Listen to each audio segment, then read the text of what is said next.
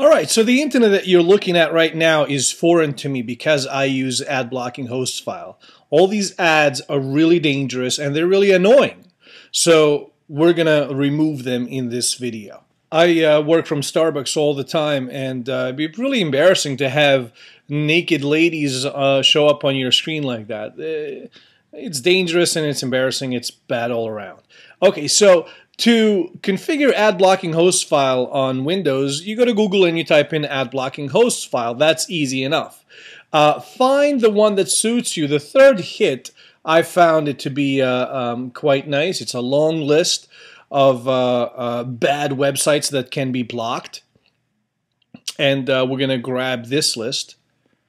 And we're going to do that. You can either do Control A on Windows, or you can go to Edit and then select All to select the entire thing. Control C, or go to Edit and say Copy to copy the whole thing. And we're going into Hosts File. You want to rename the original, for example, hosts.orig or original, whatever. Leave it as is and create a new one, call it hosts. Your Windows XP might assign a TXT extension by default, so you want to go under folder options and display extensions.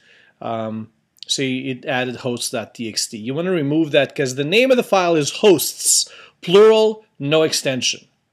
All right. We open it up. It's going to be blank, obviously, and now we're going to Control V, or we can simply edit and then paste. There are thousands of entries in there. Every single one of those entries is a failed name resolution for bad websites. All right? And once you do that, and you refresh your screen, it should appear markedly different. You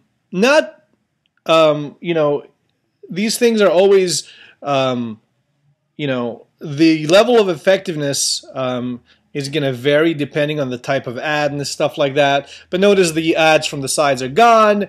The Play Now download thing is still there. Shouldn't be there. That's an ad. There's obviously a window that failed to resolve in there as well. It's going to look a lot better once we actually reboot. So we're going to reboot this puppy. That way all the DNS name resolution cache is out of the system. And we basically start from scratch. By the way, this is Dino from DIYblogger.net.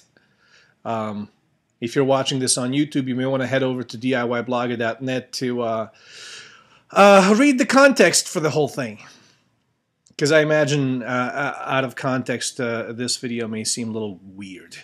In any case, if we go back to a website that has a ton of ads after the reboot, you'll notice that it looks much cleaner. All the ads are gone. And the reason they're gone is because your local machine is trying to resolve those ads, and the hosts file is giving it the wrong information, so the name resolution fails.